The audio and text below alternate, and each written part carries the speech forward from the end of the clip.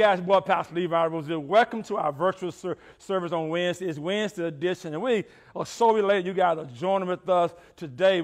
This is one thing I love about having our men around me right now. It is Father's Day month, so we chose to start this journey in June, guys, talking about men with the message. Now, everybody will be a part of this message, from child to woman, to anybody can hear this message, but our goal now is to talk about the voice of a man, the man with the message. We're going to go through the Bible and try to find some guys who we can dialogue, we can relate to what we're talking about. And so, again, jump in with us. I want to pray for you real quick, and we're going to get started. Father God, in the name of Jesus, bless our viewing audience around the world. We love you. We honor you. Thank you for who you are in our lives. In Jesus' name, amen. Hey, guys, before I get started, I'm going to have a seat real quick. I'm going to get back and talk to you guys in a minute. But I want to look at you real quick. There's a lot going on in our country.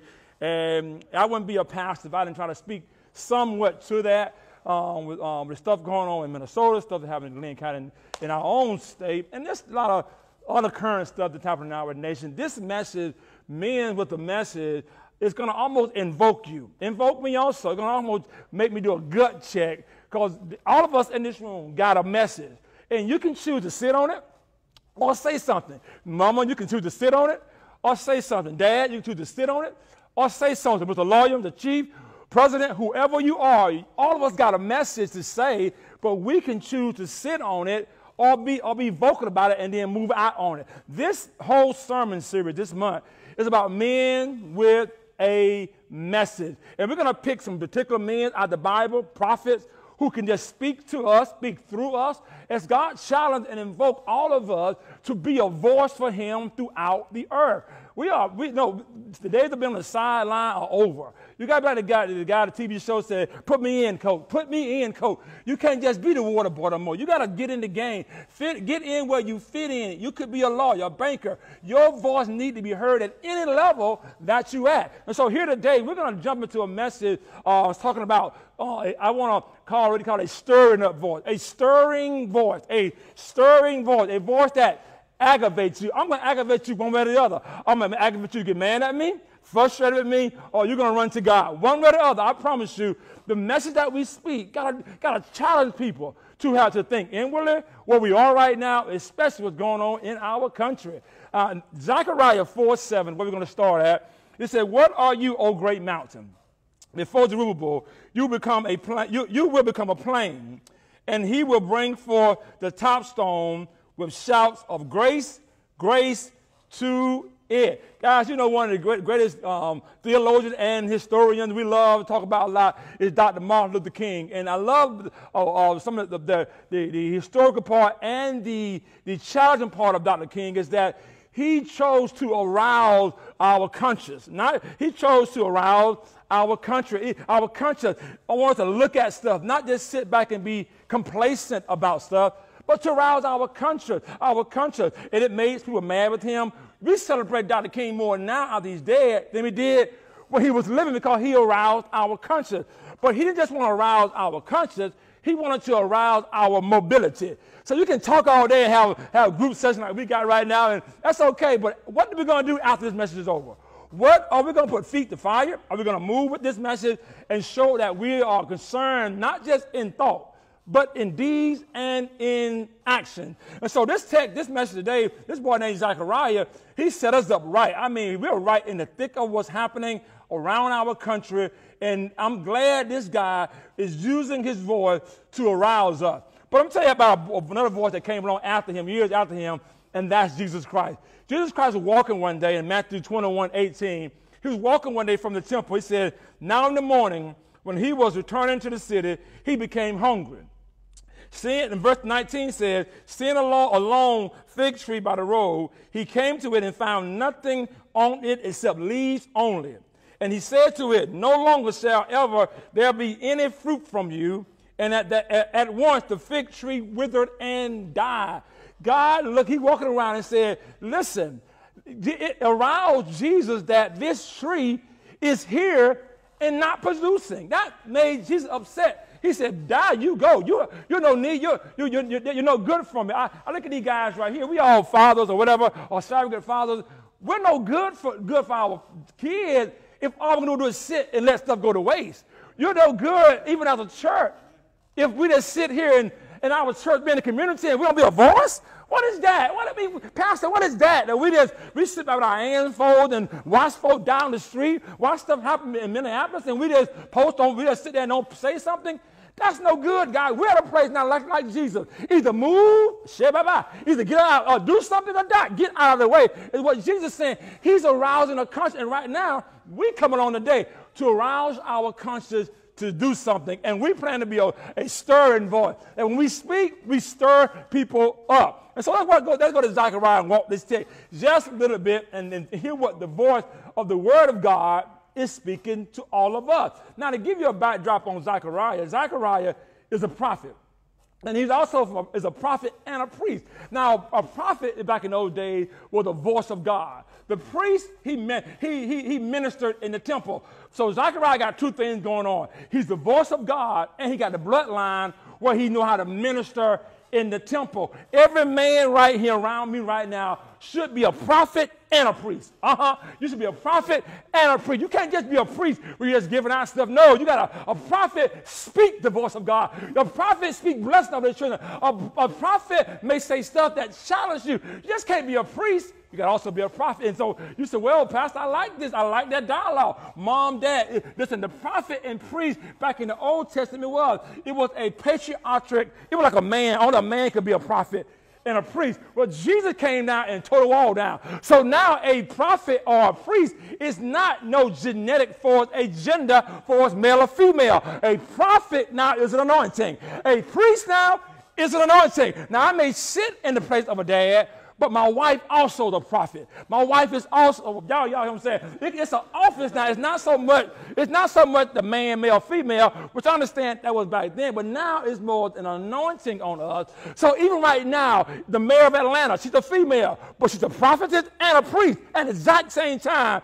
as long as you're hearing the voice of God. Now, so Zechariah come along, and he's a prophet, and what he does, God's people have gone through some hard times. They had sinned, been in captivity for 70 years. They've come out of captivity after 70 years of hard times. Things shut down. Churches closed. After 70 years, they come back.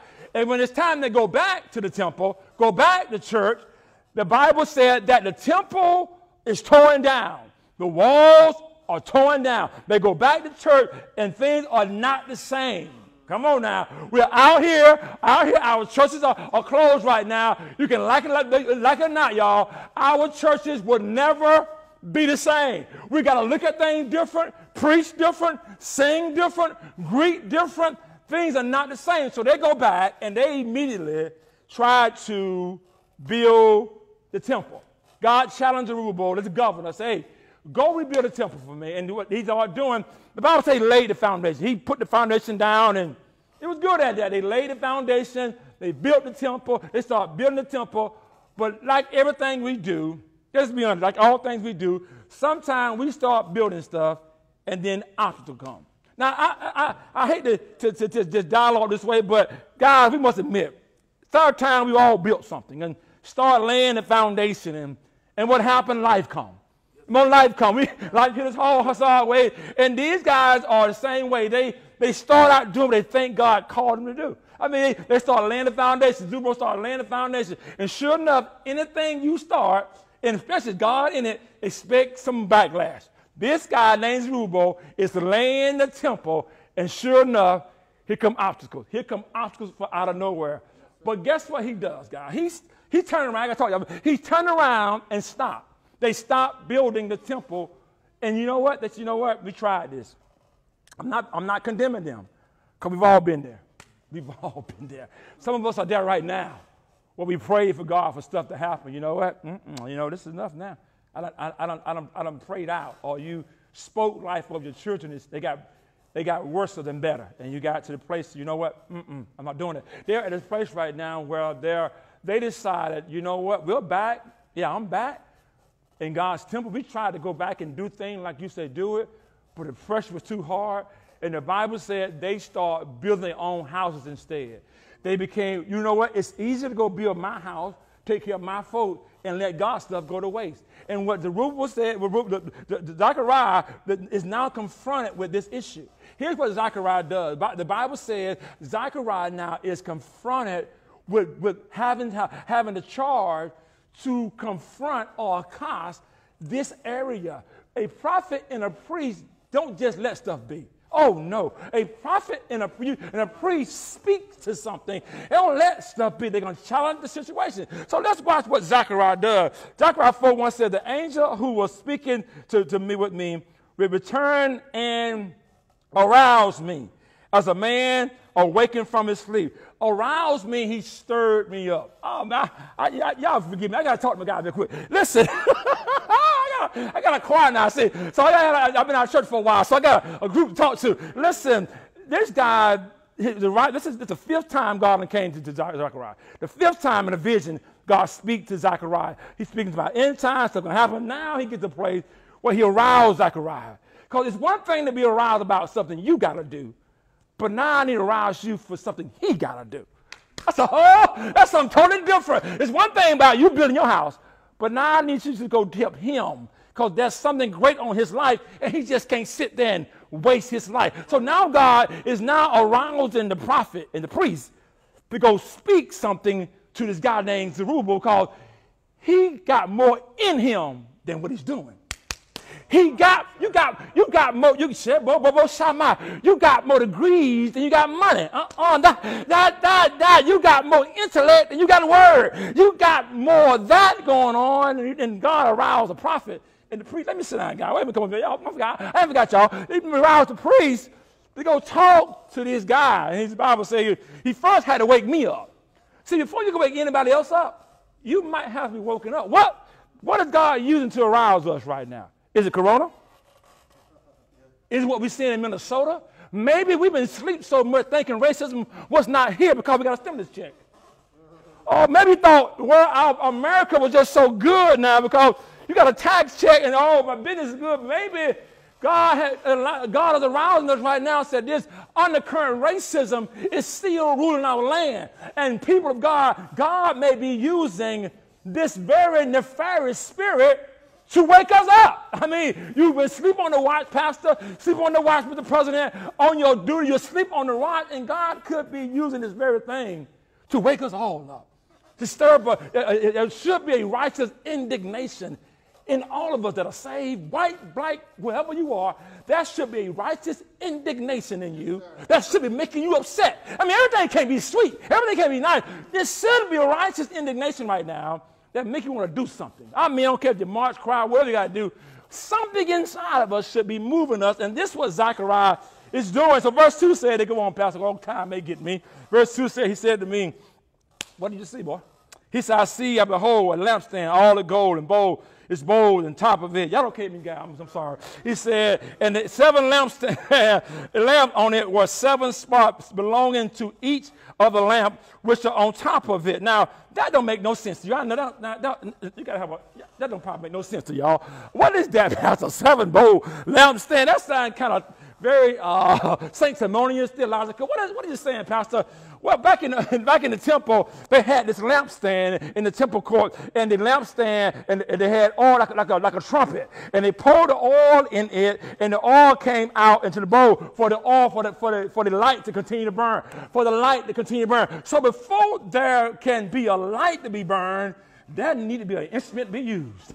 Help me. Before there can be an anointing to flow in you, can he use you? Can he use you? There's no power in the lampstand. The power's in the oil. There's no power in the lampstand. There's no power in Pastor Levi. I'm just a vessel, but can the oil flow through? And that's what he's showing this young man. I'm just showing you images right now, boy. I'm just showing you images. I'm showing you an image, man. Before a man can be a message, he got to become the message. Ooh, whoa. Before a man can give me a message, what are you doing with the office you are holding? Come on now.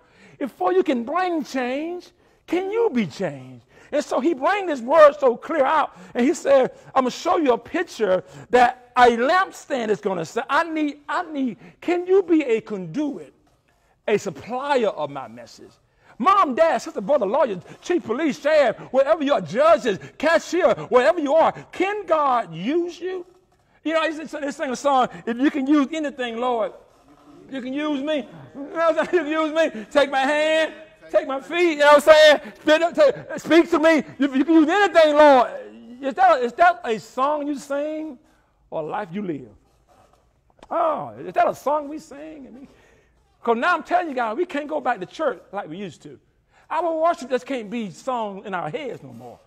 Our worship now got to go to a whole nother level. But God, I'm living this worship out when I leave the church. I'm worshiping you right now. I want to honor you, my word of God. I want to be a man with a message. Now, let's go to verse. I want to tell you some verse at 1:8. Jesus said these words to his disciples because they were concerned about when Jesus left them that Jesus, the King of Kings, was gone. But look what the word of God says. It said, Act 1:8 said, but you will receive power, disciples, when Holy Spirit come on you. He said, and you shall be a vessel for me. There you go again. See, the power of God needs a vessel. He need a vessel to you, a vessel to you. So you may be a witness for me through all out the earth. Let me give you a synopsis here, or the juxtaposition, or the contrast here. If Holy Spirit can't use us, something else will. If Holy Spirit can't use us, something else will. Because just like God looking for a vessel, so the devil.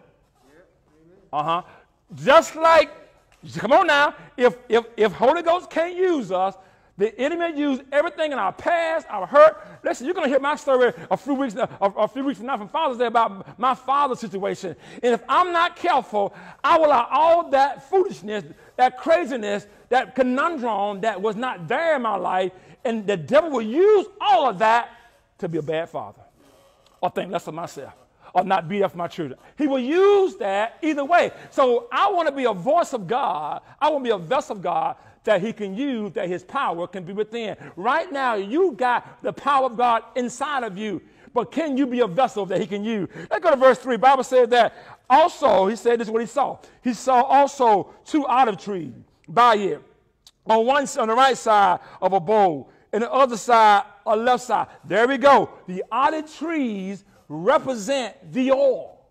The lampstands, they are the vessels. But the trees represent the oil. If you're going to be a voice of God to stir people up, I'm talking about right now, I'm talking about putting people in the right position, you're going to need the oil. That's an anointing on you. There are people who are trying to do stuff without the anointing. There are people trying to be a voice right now. I'm telling you, right now I'm calling on pastors, priests, ministers, wherever you are, be a voice in your construct. Don't let nobody else speak out for you. Speak up. Speak up. Say something. Your silence is also saying something. So speak up, speak out, be the righteous of God. But you got to do it under the anointing and power of the Holy Spirit. And that's what God is wanting you to do. And if the men are going to have a message, we got to have the anointing. Oh, help me, Holy Spirit. We got to have the anointing. It is the anointing of God that destroys the yoke. It is the anointing of God that gives us strength like no other. It is the anointing of God that allowed me to speak wisdom, and I don't know what to say. There are times my daughters go through stuff, and I think I have all the words to say. I don't know what to say. I got folks in my church who lose a loved one, and I don't have the words to say. It's the anointing of God that gives you the word to say at the right season, at the right time. I'm asking God to give us the anointing of God that can help us bring peace to a healing land. Woo! Look at God. Y'all okay, me guys? Y'all okay? All right. Let's go to verse 4. He said to the Lord, the angel, who was speaking to me, saying, what are these, my Lord? Verse 5 says, so the angel was speaking with his and answered and said to me, do you not know what these are? He said, well, no. Well, no. Now, you would think this guy been a priest and a prophet. You don't know what that is. I mean, you're a priest and a prophet. But have you ever been in a place where you just adored by God, that the power of God getting you so strong, your whole brain go tilt? Oh, Lord, I'm scared to say I do know or I don't know right now, because when you stand before God, you're like, oh, you know, God. I don't know why. I don't know. And I might know what to say. Have you ever been in a room the power of God falls so strong, and you in your heart, you know what to say. But because God's in the room, you just keep your mouth closed until you speak, God, I'm going to keep my mouth closed. Because in my cognitive domain, I know stuff I should say, but I don't know what to say. He said, oh, okay, good then, my man. Look at verse 5. And the angel said, the angel who was speaking with me, he asked me and said, do you not know what these are? He said, Lord, no, my Lord. Verse 6 said, then he said to me, this is the word you're going to give to Zerubbabel. I'm glad you said no. Because if I hadn't told you, you would have told Zerubbabel what I saw is a lampstand and what I saw were trees. Help me, Lord. I'm glad you said no, because you're right. I want you to see more than what you saw. So you got to see more than what you see in your child. You got to see more. You got to see more than what they visualize to you. You got to see more than what they put in that. If not, you will call. Men with the message don't do that. A man with the message, mom with the message, tend to not say what they see. Now, they're not blind to what they see. Right. They're not blind to what they see. Now, if my child came in late last night, she came in late. I saw that. But what is God really showing me? Maybe the issue is not her coming in late. Maybe I've been too passive a dad. Woo, woo, woo, that's heavy stuff. I know it's heavy. Maybe what I'm seeing is not what I'm seeing. Now, I admit what I saw. Maybe why my wife and I are always arguing at 10 at night. These are facts to things, but what is this message really saying to me? Well, I can have a message to something. I got to first see what God's saying about it. And so Zerubbabel, boy, it's good stuff. I know it. Zerubbabel, he said, here's what you're going to say to Zerubbabel. Because what you just saw was not for you anyway. It's for somebody else. So here's what I want you to do, Zechariah. Just like I've stirred you up, I want you to go stir up Zerubbabel. And here's what I want you to tell Zerubbabel. Because when he first started building this thing, he knew how to lay down plumb line. Right. He knew how to put up wood. Matter of fact, he knew how my temple used to look. So here's what he's going to use. He's going to use the old stuff, how the church used to look. Ooh. If we're not careful, God will bring us back to our churches, and we'll go back to the old worship lifestyle. Jesus help me. If we're not careful, we'll go back to the same old division, acting like we are the church. No, God said, stir him up another way, because this time, I want verse 5, I like how he said it. Verse 6 said, this time, it's not going to be by his might. It's not going to be by his power. But it's going to be my spirit this time. This time I'm going to build through him. Because the first time he did what's right, he did the best he can as a dad. You did the best you can as a mom. The best you can as a college student. And you did all you can in your strength. But baby, I'm going to sit back down if I run around this church. And this time, this time, when you start building my house, we're going to build it like I want it. This time, when you lay hands on the sick, they will recover. This time, because I need all your might to run out. I need all your strength to run out. I need you in a place to say, Lord, I need your help. I'm willing to be your vessel. If you can use anything, use me. But this time, let me use you. Because even though you're going to build this time, I can't promise you obstacles won't come again. Because they're coming. I can't promise you that just because you're in God's will, life won't happen. Don't tell that lie to me. I can't promise you that just because you go to church, life won't happen. I can't promise you. I can't give you all that. But what I can promise you, that if the Spirit of God is in you, he'll give you the strength to go through, the might you need, the power you need if he's in with you, if he's with you. But see, this is it though. Can you and can I be men with a message? And can you be a voice now that stir things up? A good stirring voice. Because God want to use you to stir something up. And so here's how he tells Zechariah. Tell this guy, I want you to build now through my spirit. This time, I'm going to anoint you so powerful, people are going to look at you and wonder how. They're going to know how you get through that. I don't want to turn around and talk to you, Mr. Charles. People wondering right now how you got through. This man lost his wife a couple months ago, and now he's sitting here beside me. He's in this place. He don't know how he's getting through. He don't even know how he's gotten here. But because of God, not because of his own might, not because of his own strength, but only because of the power and anointing of the Almighty God. This man right here is going to have battle cancer. fought through cancer, now still sitting here beside me, living today. That ain't by his own strength. That's not by his own might. God has blessed us. So God is using us to bring us through our stuff to stir people back up. We're not talking, this ain't no false gospel. We're not throwing stuff in the mud on the wall and hope it stick. We've been through stuff. We've gone through stuff. We've seen God move. And so we want to be men with the message. Oh, it's time you to stir you do have a voice, Mom. You do have a voice, Dad. You do. Stop saying you're no good. I bound the spirit of insecurity that's riding your back and think that everything, you can't say yes to everything. There's got to be some no's to something. Got to be some no's to something. Everything can't be, whatever y'all going to do it. No, there's got to be some, no, we're not having that today. We're not doing that today. We're not going that today. We're going this way today because I feel God is speaking to me that way. Oh, let me get out of this text. Y'all, listen. Let me get out of this text. Y'all okay with me? All right, then verse 7. Here I love verse 7. I got a few minutes. Verse 7 says, he said, now tell this guy, what are you, O great mountain, before Jerusalem? You will become a plain, and he will bring forth to the top of the stone and shout, grace, grace to it. You might hold my pad for me, you might. Listen, if I had a pulpit and I run, preach a little bit. If I had a walking, I run now. But what he's saying right now is this right here. There's no way you could have accomplished what you've accomplished without his grace. Remember that? You can do the stuff you want to really do for God without his grace. Bibles talk about grace is empowering you to do something you can't do yourself. Zechariah is not rebuilding the temple. Zerubbabel is. Can you speak that to people now? Can you speak life of your children now? Can you speak life of your wife now? Of your husband? Of your ministry? Of your city? And begin to build again.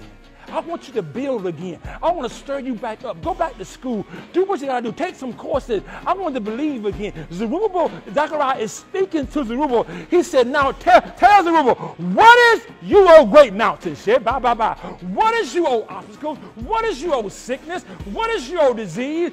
What are you, O fatherless nation? I'm telling you, I'm speaking life to you now. You can do more than you're doing. Guys, I got to stop, get out of here. I came today and we came to stir you up, to be a voice for God. That's all we are. I'm asking you right now to allow God to use you again, to go back and do what he called you to do. We are men with a message. It don't matter if you're male or female, you can be a voice for the message. So I pray for you right now. God bless them and they're coming, they're going. Let them get the same power, anointing that Jesus left that they can have on their lives right now.